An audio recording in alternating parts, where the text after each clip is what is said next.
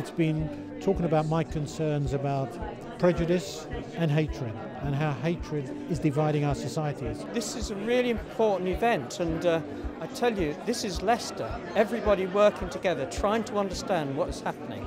In terms of pushing and doing something, it felt good. The complacency in organisations, because suddenly we're into diversity, we've got an equality policy, we've got strategies, we've got all these things, and it looks rosy. But within a year it's gone, because people have taken their eyes off the prize. It's left to someone else. Even in football, I can tell you. You go into a boardroom if you manage to get through the door, and they will tell you, yeah, it's all happening. You ask them what is happening, they haven't got a clue. It is a very disappointing message at the end of it that we have lost the agenda on race, and we need to re-energise it and do some more. Fear is central in the thoughts of those people who are apprehensive and suspicious about people who are different from themselves. You don't like me, you don't dress like me, you don't speak like me, you don't eat like me, you don't live like me. It brings to the fore these notions of superiority and inferiority. That has always been right at the heart of the struggle for equality and justice.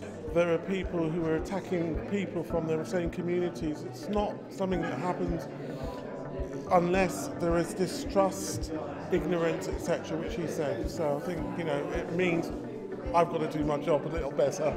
Last week, seeing the letter published by the bishops to David Cameron, urging him to think again about the numbers of refugees he's prepared to accept into the country. And that's a form of moral leadership, of speaking out, but it also needs to be backed up. And today, you've made me angry. And I'm thanking you for that. Because like many of us here, we've been chipping away at the edges. We've been trying to make a little incremental difference. If you demand of us integration, we demand it of the white enclaves. We demand it of, there are many, many white areas which are where the richest people live that have never seen black people. Let them be the ones to integrate. Don't keep asking black and minority people to integrate.